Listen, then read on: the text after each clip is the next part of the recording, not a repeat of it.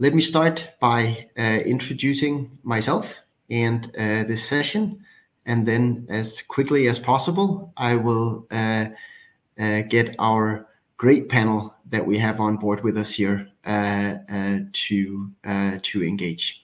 So my name is Morten Högnesen. I am DRC's Global Advisor for Innovative Financing. I have this great opportunity to moderate this panel on the sustainable business case for connectivity. To those of you who have been with us all day, what a day. There has been a lot to process. I myself have a table full of notes here in front of me, and I will try to make sense of that as we go along through this session. By way of really quickly introducing the panel that I have here with me, we have Erika Perez from UNHCR, we have Josephine Miliza from the APC, we have Robin Miller from Dalberg, and then we were at least supposed to have Isaac Kwamy from the GSMA. I have not seen his face yet here on the screen, but hopefully he will be joining us shortly. The way we will run this session is what I would like to call conversational style. So I will briefly set the scene, then hand over to each of the panelists for a quick introduction, who they are, their organization, why they find this topic interesting and important. And then we'll have a conversation around three overall headings. One being, when we talk about connectivity, if we get practical and focus on the successes, what are the good use cases that we have out there where connectivity has actually been successfully provided to displacement affected communities or otherwise underserved or unconnected communities. Then transitioning from there, if we have these successes, but we're not seeing them everywhere, why could that be? What are the challenges? What are the pain points? And then we'll end up at the heading of this session, sustainable business cases or business models for enhancing connectivity in the future, trying to explore a little, what is it that we need to do individually as organizations, and more importantly, I think together to get more connectivity in place for those who don't currently have access to it. So I won't spend much more time on setting the scene, other than to say, throughout this day, and those who have been for sort of that whole global event journey that we have been on as DRC on digitalization over the past couple of months, what we have seen and heard is, to a large degree, when you are connected, what can you do? Jobs, education, health, communications, linking up with family, etc., etc., etc.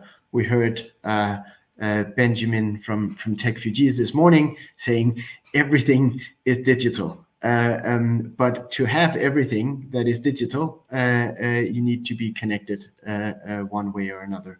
And that is what we're here to discuss. How can we make that happen? A little bit of housekeeping before we jump into it, and I'll hand over to the panel. You have the chat available to the right of your screen. Feel free to ask questions there to the panelists anytime during the conversation. We'll pick them up either as we go along, but more likely towards the end, we'll carve out a little bit of time to spotlight some of those questions as part of the conversation. So without much further ado, we have 50 minutes left, and we have a lot of ground to cover and so much expertise available. So let's get started.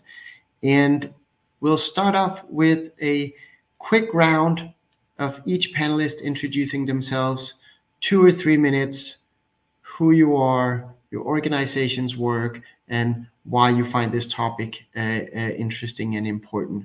So top of my screen is you, Erika. Please take it away. Thank you, Morten. Good morning, good afternoon, colleagues, and thank you for the participants who joined this session. For UNHCR, it's a pleasure to be represented here.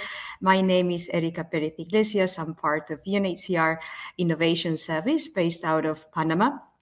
I'm currently leading on the Digital Inclusion Program here in the Americas.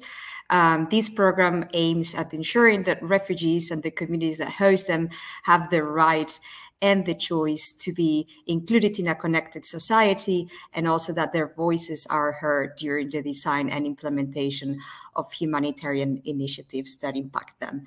Our work here in the region covers like a series of areas that goes from research and understanding a little bit better the roadblocks or the barriers that refugees and migrants are facing to be included digitally, to advocacy with key stakeholders in the region and also globally with the rest of my team to mitigate those barriers. And we are also offering support to UNHCR operations and community-based organizations to tackle directly some of the digital challenges that they encounter in their respective operations and facilitate the inclusion of refugees and migrants. So as you know, connectivity and digital technologies are shaping the way we do business, that we interact with government, with humanitarian organizations, that we access services like healthcare, education, and even the way that we interact with each other and loved ones. So we consider those as some of the key aspects of the social evolution that we are living. The Americas is a context characterized by mixed population flows of people for which connectivity represents a lifeline. This is, being able to access like reliable information, verifying data, making informed decisions along the way, accessing local services and opportunities in their hosting countries, and all of these underpinning their self-reliance. So the role that connectivity has in humanizing the humanitarian response is what drives me the most to continue working in this space, ensuring that vulnerable populations such as refugees and migrants are not left behind. Over to you, Morten. Wonderful, Erika. Thank you so much, and great to have you with us. From Panama and on to Nairobi, Josephine, Miliza from the Association for Progressive Communications. Welcome to the panel, and over to you. Thank you, Morten. It's great to be here today. As introduced, I'm Josephine Miliza. I work with the Association of Progressive Communication on a project called Connecting the Unconnected, which is being implemented in partnership with Rhizomatica. The project aims to contribute to an enabling ecosystem for the emergence and growth of community networks and other community-based connectivity initiatives in developing countries. We work in Africa, Asia, and LAC. And in Africa, it's countries such as Kenya, Nigeria, South Africa, Malawi, Uganda, and DRC, but also supporting work in other African countries as well. So our work, as mentioned, is around supporting bottom-up connectivity initiatives, mostly by communities. And this is because over the last decade, we've seen the growth of the first mile with an increase in terms of the undersea cables connecting the continent. We've also seen growth in terms of the middle mile with fiber optic cable, but the main challenges are around the last mile connectivity. In Africa, we see those challenges in rural areas, in remote areas, and also for refugee communities where it's quite challenging to offer affordable access. So we believe that it's time to explore alternative or complementary access models such as community networks, because they not only build the capacity of communities to build their own digital infrastructure, but it also ensures that communities are able to develop and use technologies based on their needs and their needs and priorities. And so we think that community networks can play an important role in meeting the needs of refugees for better connectivity. Thank you so much, Josephine, and definitely looking forward to exploring such community-led initiatives further on in the session. I was wondering if it would be possible to put your camera on later on. Maybe there's a technical glitch or something, but then there would be some of my colleagues available to assist with that. From Josephine, I think we'll go to you, Robin, as I see you active on my screen. Robin Miller from Dalberg, welcome to the panel, and over to you. Good morning, afternoon, evening, everyone, to those who are joining us. And of course, you may have seen the little box of mine go in and out. As the perfect irony would have it, of course, I was having trouble staying connected. So pleasure to meet everyone. As Morten mentions, my name is Robin Miller. I'm a partner with Dalberg, where I lead our work in digital transformation and the role of data in building inclusive economies around the world. What this has really meant for me over the past few years, and why I'm excited to join this conversation is, at the start, I've spent a lot of time looking at what often gets described as the future of work.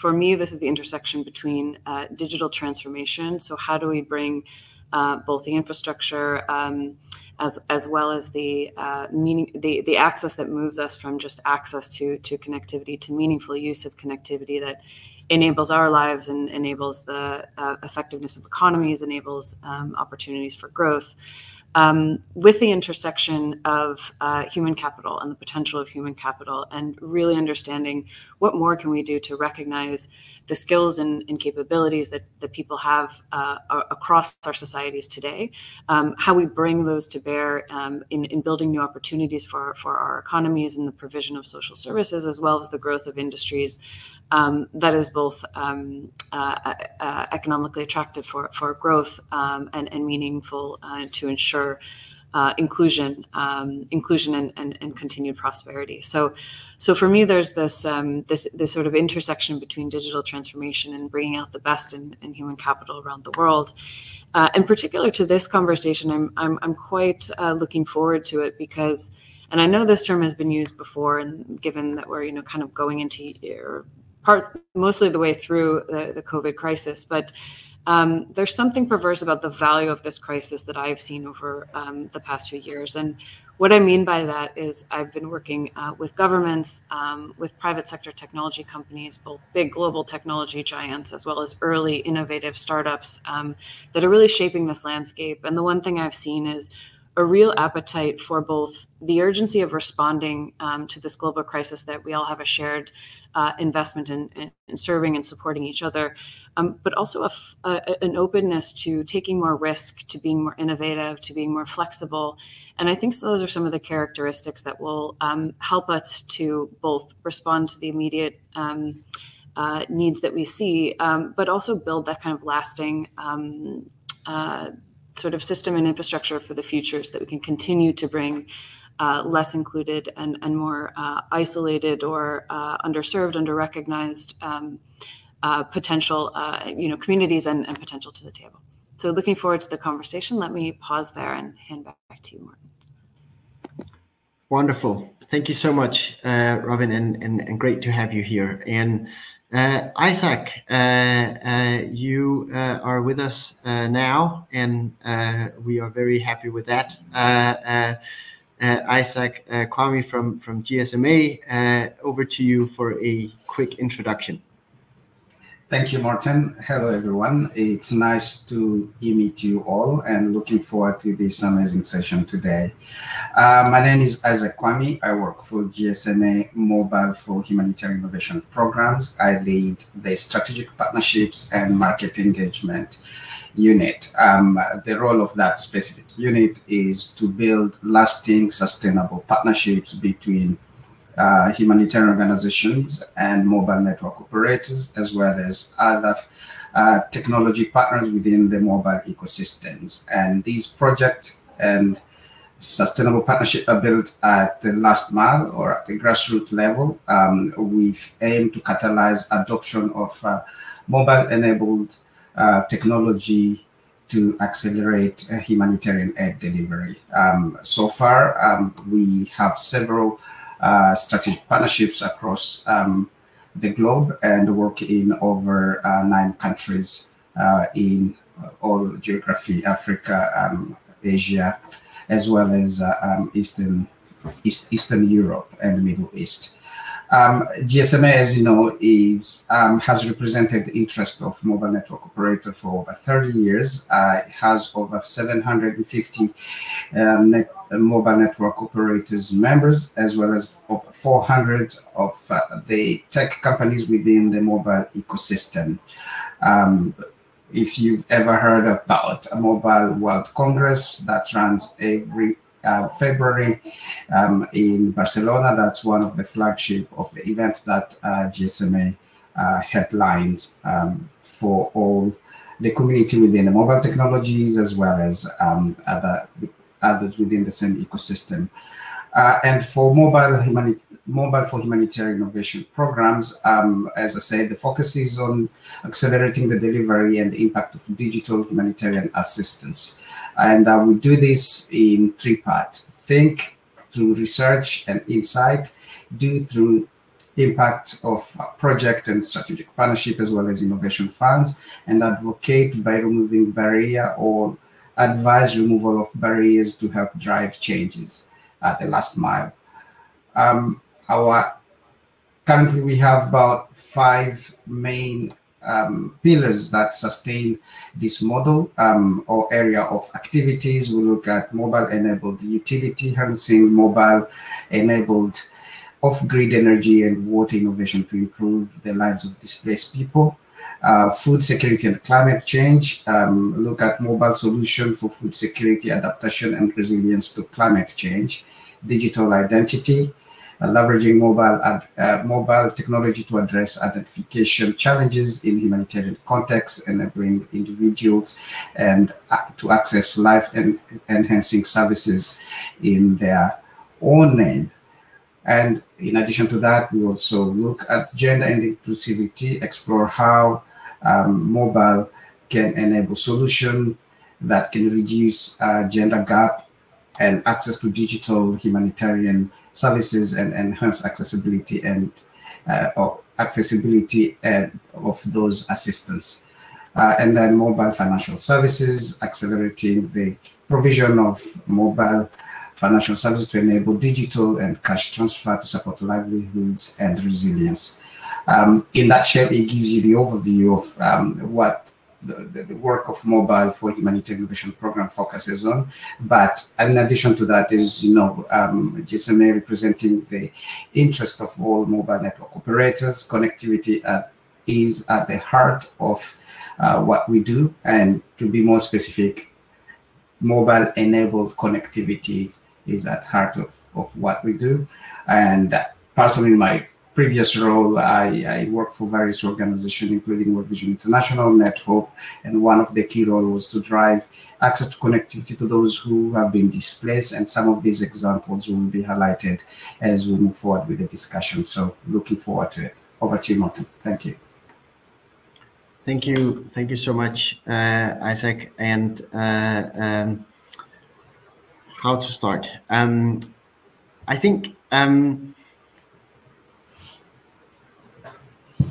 we have various reasons or various ways of thinking about being connected, and some of them have been explored today And I think on this panel, we've already heard about community-led initiatives, sort of mobile network operator-led initiatives. We've heard throughout the day a couple of examples also of sort of private internet service providers stepping in and solving some of these issues. And I think we should start this panel by highlighting some of the use cases that you have come across in your work of where this has actually worked. Where have we set up something that wasn't there before that actually enabled connectivity for people.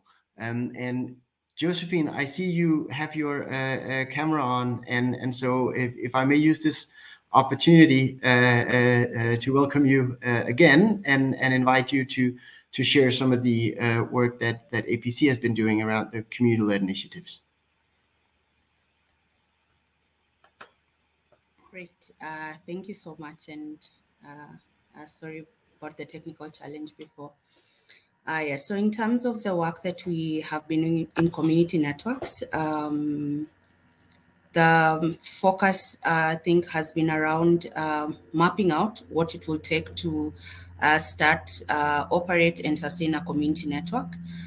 So our work involves, there's the financial support, there's the policy support, capacity building, support to this community network. So in sharing examples about where community networks have worked, during my introduction, there was the slide on community networks, some examples of community networks in Africa, where you could see one in DRC, another in Uganda, and then we also have one, quite several in South Africa, but in that case was Zenzeleni in South Africa.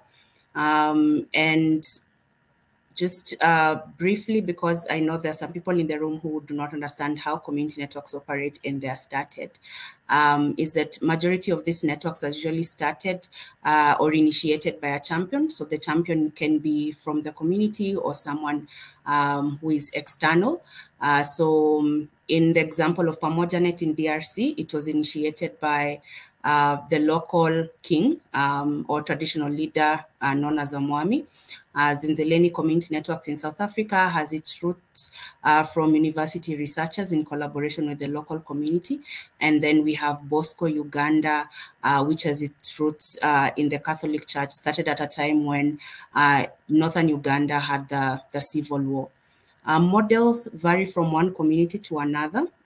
We have community networks that have cooperative models, such as the ones in Tanzania. We have Kondoa Community Network in Tanzania. South Africa is a mesh between non-for-profit and also cooperatives.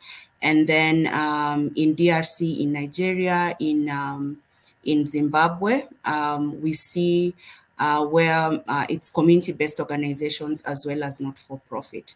But there's also the evolution of community radios to now start provisioning internet, which is the case of Macha in Zimbabwe, sorry, Macha in Zambia.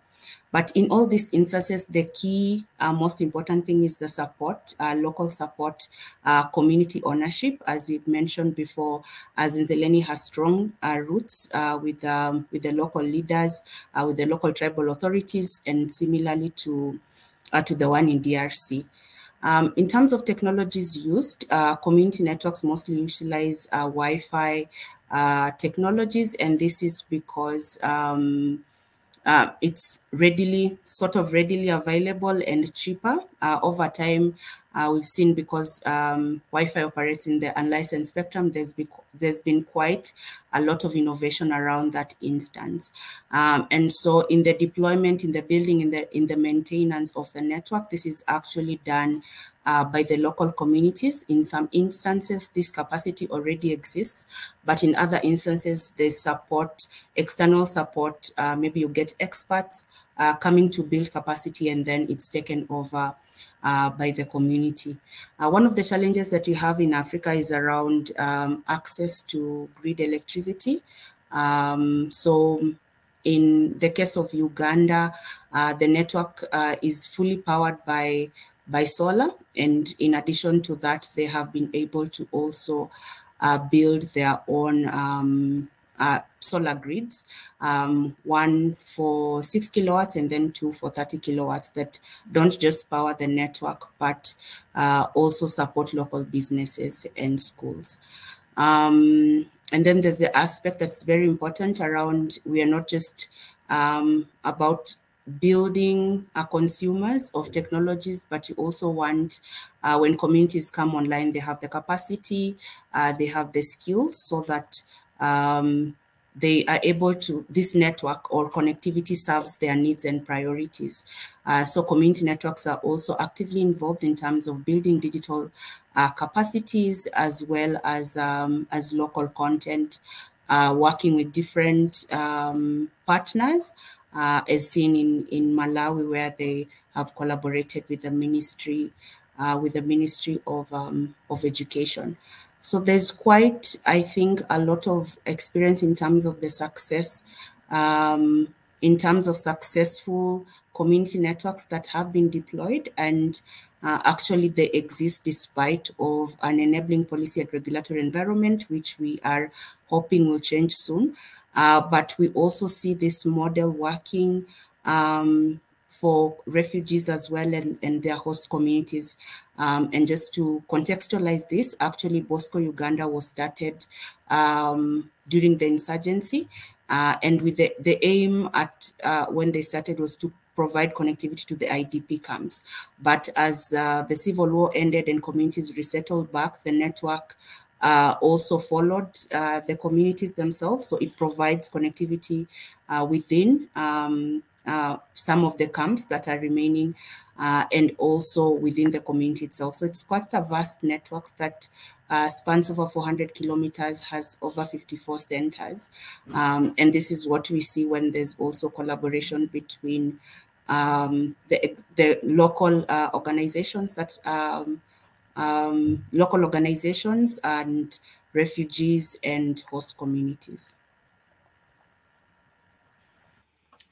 Thank you, Josephine. I think it's incredibly interesting examples that you're bringing out there. Not least because it makes very clear that these things don't just fall out of the sky and then all of a sudden people are connected. You mentioned investments in electricity. You mentioned the need also to look at the ability to actually use the services that are set up.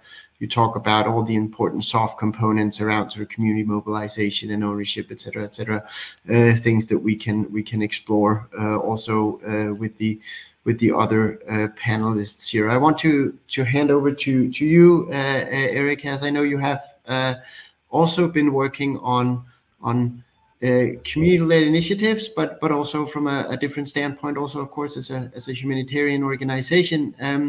And perhaps you can share a few examples from your experience where we've actually been successful in connecting the unconnected. Absolutely, Morten, thank you. So for UNHCR, offering comprehensive connectivity solutions or working in these comprehensive connectivity solutions for the communities is paramount to ensure sustainability and also to maximize the use of services.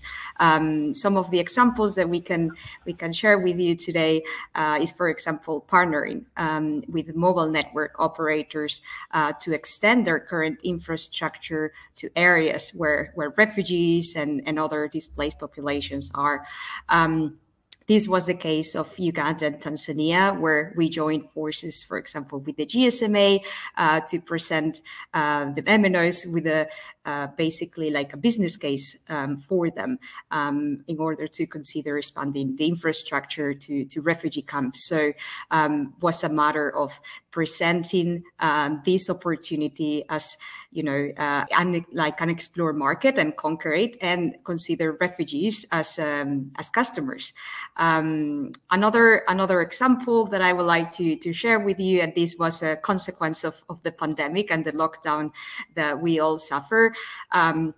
was the extension of the provision of connectivity services in urban areas, also to neighborhoods or to areas that were more populated by refugees and migrants, like it was in the case of Quito in Ecuador.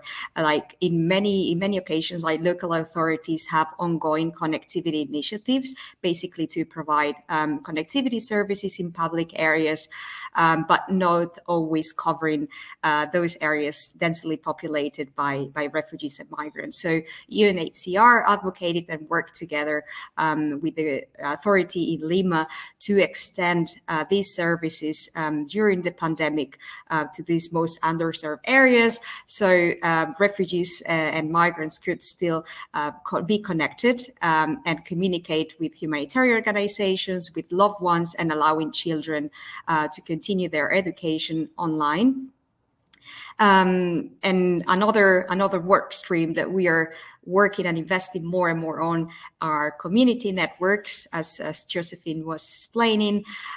These have a strong community component, designing and installing basically the networks with the communities itself, like creating a sense of community ownership right from the beginning, which is basically paramount to ensure that these type of solutions are going to be sustained in time.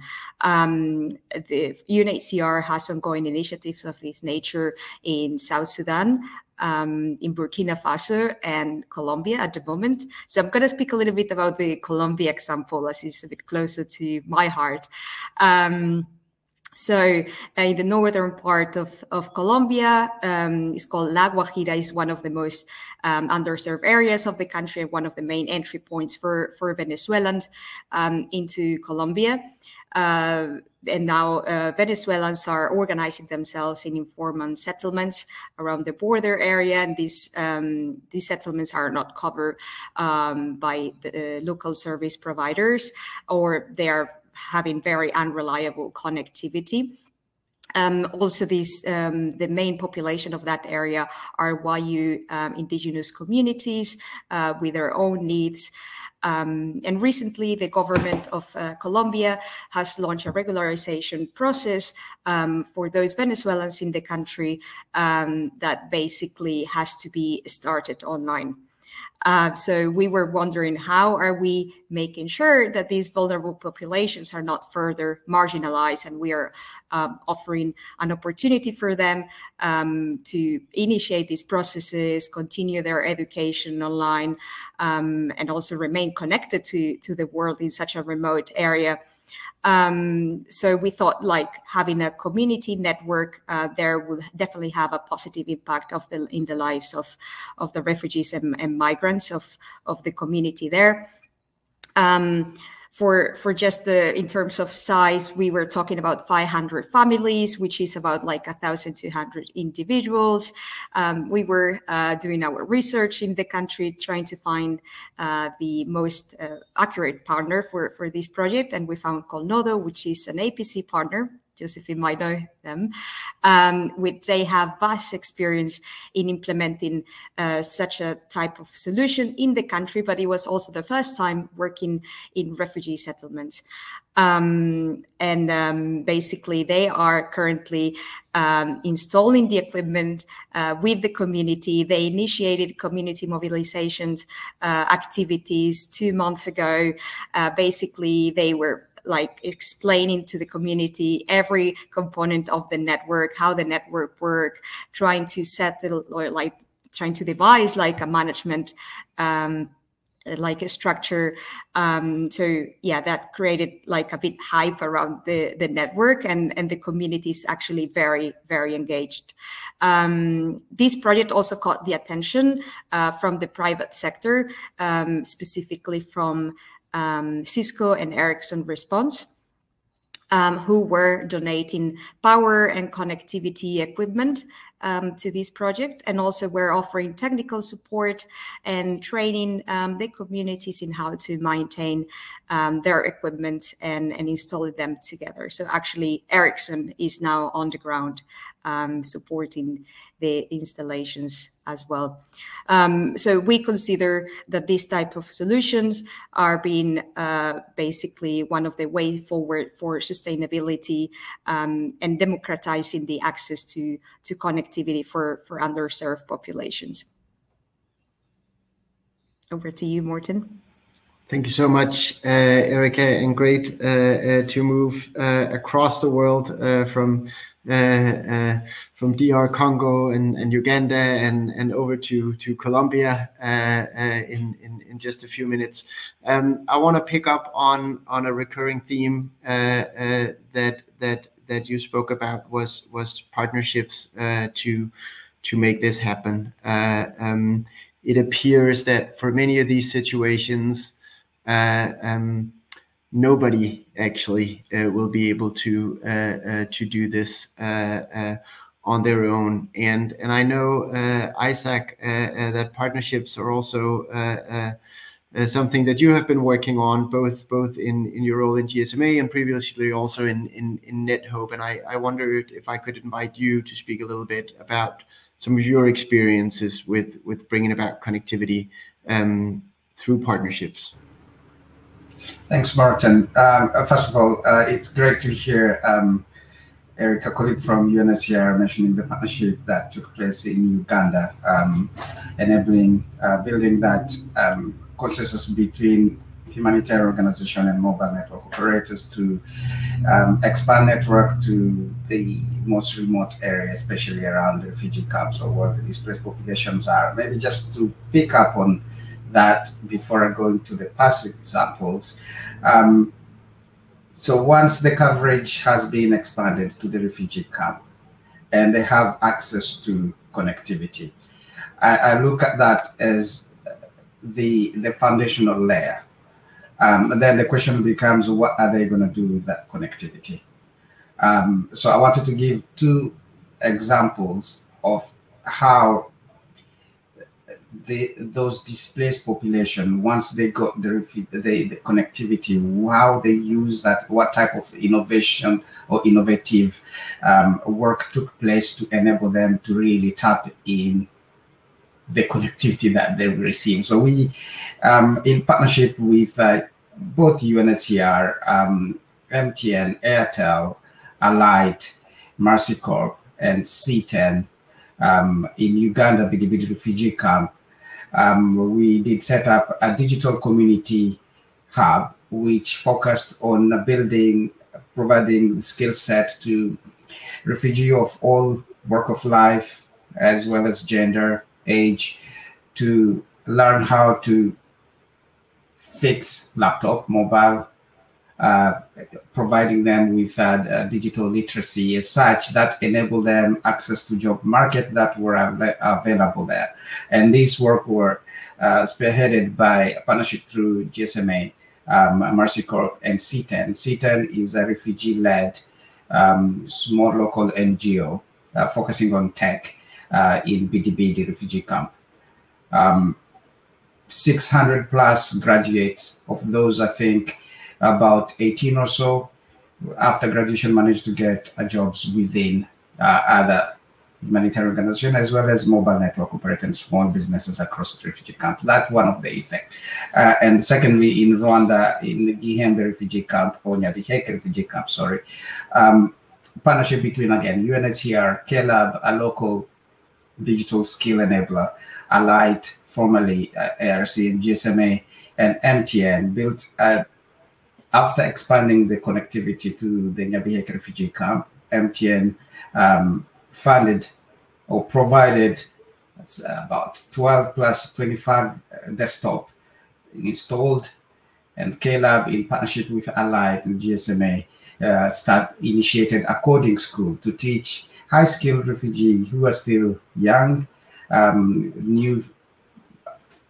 enabling them to acquire new current skill set in learning how to code, so that they can also gain access to high-paying job market. But critically, once they get relocated in other country, they come with skill set that are very portable to any geography or job market. Going back to past experience in the work that I led while I was still with NetHope at the height of European refugee or migration crisis of the 2015 to even now is still ongoing. It was a 2016 as the refugee were embarking from their dingy boat into the mainland Greece. There were a couple of humanitarian organizations there to do the assessment of the situation. And one, I remember clearly, one question that was asked to our father carrying his daughter was, would you like water? We have water and some food and sandwiches. He asked, where is Germany? Where can I charge my phone? Where can I have access to Wi-Fi? Now, if you remember those days, most refugees that made it first were middle-class Syrian refugees, so they had access to mobile phone, smartphone devices. They did not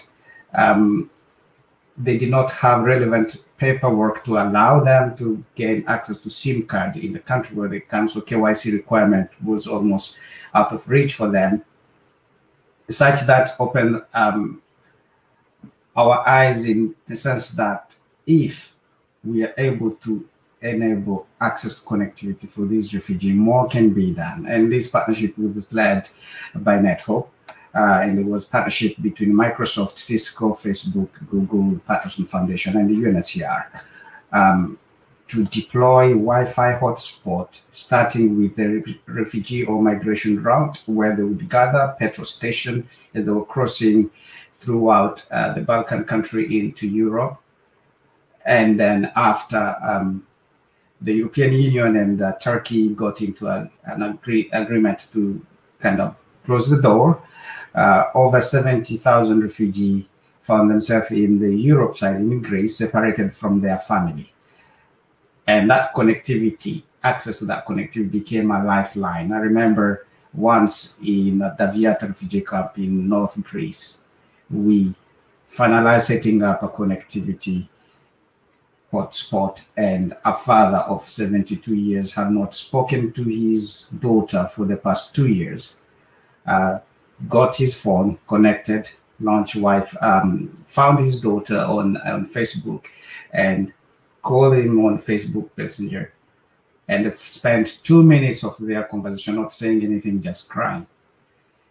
He brought it to reality that when we say connectivity is as critical as water, food, shelter, so on, medicine, it is actually, because we all are here sitting miles from each other. If my Wi-Fi just went off, then my contribution on this panel would be zero. With COVID, the way COVID has changed our lives, access to connectivity has been what has maintained the global economy moving forward. And I think Morten, in later discussion, will be discussing what type of business cases need to be put in place so we can really push this forward as that critical basic needs that is becoming a reality currently. Those are a few examples that I thought that I wanted to share. Morten, over to you. Thank you. Thank you so much, Isaac. And what I am realizing here, just leaning back and enjoying the conversation here, is of course what always happens in great company, and it is that time flies, and so indeed it does here. So I think we've covered great ground here. We've highlighted community-led initiatives. Role of partnerships. I've noted a lot of big corporates actually engaging, in particularly in the early stage of the crisis. Role of mobile network operators. Also touched upon some of the challenges and pain points that are involved. But if I sort of drill down and try to sort of frame a question on this, and I want to hand over to you, Robin, sort of to take us into sort of the final stages of this little debate or panel around here, is that, look, these are great examples, right? And it sounds like a lot of people want to engage and want to do this, yet there are so many people who are still unconnected. So there must be something nagging us. There must be something around the business case, affordability, the partnerships, and there must also be something that we can do about it. And if you don't mind, Robin, that tall order, then I would like to hand over to you for some reflections on that, in sort of how do we move forward? What are some of the things that we should be addressing as a global community to bring about more connectivity? And I'm mindful here that we have about 10-15 minutes left, so I'm going to ask for sort of quick fire rounds here. Okay, thank you so much. Well, a large question. I'll do my best to first not pretend I have all of the answers, but a few quick reflections. And one, just as I was listening to all of the examples, what's exciting to me is that we're continuing to see so many examples, and these examples grow. One observation across each of the examples that I think is an important factor is just the interconnectedness of so many different pieces that are required to make connectivity not just about access to the network, but about the meaningful use that translates into real value for individuals and for economies. Isaac, something that you said about, just starting with the network as the foundational layer, and then what are the elements that you layer upon? I think, Josephine, it may have been you that flagged, it's not just the networks, but there's also the consideration of power. There have been a few other comments in here where, and this is a set of characteristics that, components of the infrastructure that we increasingly talking about, but often can be missed when it comes to the translation of the access to the network to the meaningful use, which is three things often come to mind. Number one is the question of who is engaging and who are we transacting with on each of the other sides. It's the identity system, the identity platforms, the recognition, again, colleagues have mentioned it, the ability to be recognized, to be a part of this sort of new digital infrastructure to be leveraging. A second is like, what are you exchanging, those sort of products and services that are moving back and forth? And we've seen governments and other actors investing in things like asset registries to bring physical goods and service into a virtual sort of value and recognition and ownership, of course. Other areas like addressing systems. One doesn't often think of addressing when you think of the power that e-commerce unlocks and holds for us, but without addressing where do goods move to and from, and we see a lot of missed opportunity without it. And finally, this layer of payments. So digital payments is not new to anyone, but how do you actively, meaningfully engage in this sort of new virtual space with these capabilities without having the ability to financially transact? And we know access to banking and access to finance has been an issue.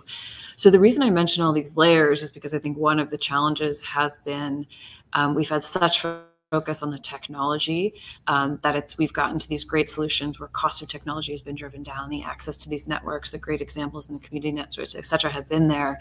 And then that translation into that, how do we make the meaningful use, which creates the sort of to use the private sector language, like where's that return on investment for people who are going to put their money in to make this bigger and more expansive? What comes out in the back end? And so the first part I was going to just add is I think part of that is a recognition that it requires all of these components working together simultaneously towards a specific goal for a community, for an economy, for an industry, in order to really bring the true value of the network to life.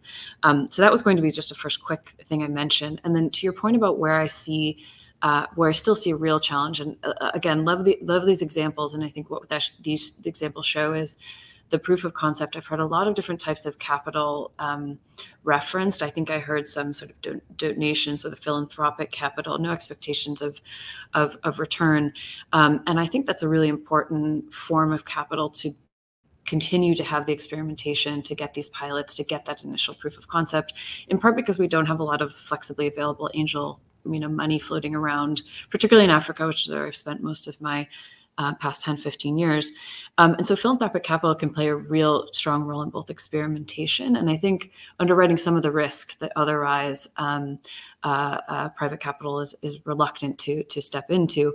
But then as we move from there, one thing I also see is we're seeing great examples, and as they move into starting to prove that there's value in the business model and starting to think about growth, there becomes a complexity of financing that is both limiting in terms of the access to capital, in terms of the size, moving from the maybe to a couple millions, 1 to 10 is often referred to sort of missing middle. The access to that capital being limiting. Some often say it's easier to raise $100 million than it is to raise 1 to 5 to 10. But also the high cost of that capital, because many investors look at something like TV white spaces and new models for connectivity and don't quite know how to assess the real risk of this technology, the effectiveness, the expectation of return on investment, because it's new. And so I think there's something there about bringing more capital in that's more open to risk and better able to assess that risk in order to create space for the examples we've seen that are starting to show results to start to move into that next level. So combination of bringing different kinds of capital together. And last thing I'll say is like that in conjunction with innovative, flexible regulation that allows this experimentation to continue to have. I'll just sort of throw that out there as an additional piece and then pause because I know we're very tight on time. Thank you, Robin. And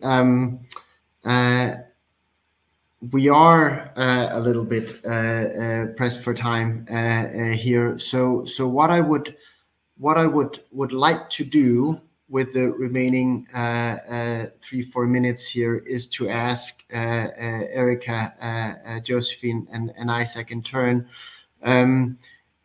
for just a quick closing remark, and if you wouldn't mind making it forward-looking, saying if we need to do more of what is working, how do we do that? And maybe take just a little under a minute each of you to reflect on that question. Thank you. And let's start then in reverse order this time with Isaac. How we do that? I think be intentional to know that you cannot do that alone. Strong partnership, the backbone of these initiatives. But strong partnership without clearly define the what's in for each partner will not amount to anything. So those common benefits, collective benefits need to be flashed out. The private sector, mobile network operators, terrestrial connectivity companies are a critical part of that. Tech partners are a critical part of that, and they would like to do good. But the what's in for them need to be determined and defined. The humanitarian partners need to flash that out when building this partnership. So sustainable partnerships with clear business case defined of each player is the only way to go. And don't forget the local context also will determine those. Thank you, Isaac. And over to you, Josephine. A quick question and quick reflection. If we are to do more, for example, from the community-led networks perspective, what are the most important things we need to get right? I think for me, that would be a more enabling policy and regulatory environment in the telecommunications sector.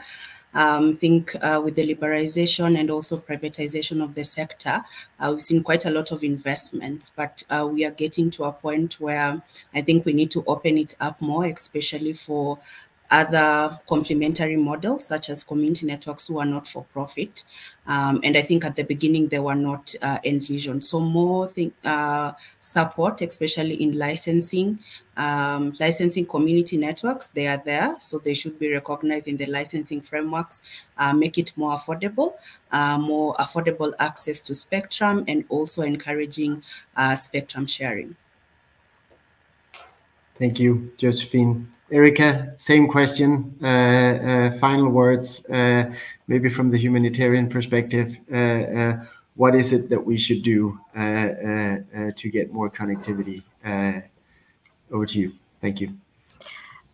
Thank you, Morten. I think the recent digitalization processes related to refugees, basically activities and processes, have highlighted the need for more meaningful connectivity for refugees and migrants. So for me, it will be key to continue giving visibilities to these barriers and roadblocks that vulnerable populations are facing among stakeholders. This is government, regulatory authorities, humanitarian organizations, to be able to draw attention and make more sustainable investments in these areas, leading to connectivity solutions for refugees and migrants. In my case, I think also putting the communities at the center of what we do and at the center of the design of every connectivity solution is key, not only for humanitarian organizations, but for the communities itself. We have to put their interests and needs first. The Innovation Service is actively working in this space. We are also providing targeted financial support and technical support to UNHCR operations in the field and community-based organizations to tackle these digital challenges. So these kind of initiatives to basically provide a space to explore and tackle digital challenges from an innovative angle is key to test new approaches and see what works and what doesn't. I'm just going to put in the chat our digital call for proposals for those who are interested in learning more. Thank you. Thank you so much, Erika. And before I round off, Robin, just on this last round of reflections, if there's any final words from you on this sort of call to action for more connectivity through different types of partnerships and business models here. Thank you, Morten. I think my colleagues, excuse me, have covered it so well. So I'll just circle back to the piece I had just mentioned, which is to complement with looking at complementarity of capital and thinking about different ways to both assess risk and different ways to align different types of capital towards what I would believe are shared outcomes and opportunities. So I'll leave it with the creativity of innovative financing and looking at different ways to bring complementary capital together.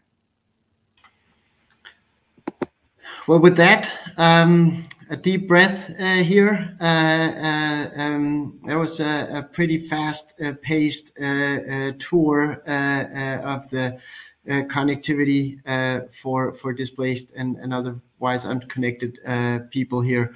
I want to thank each of you, Erika, Isaac, Josephine, Robin, for taking the time to share your great insights with me and the audience.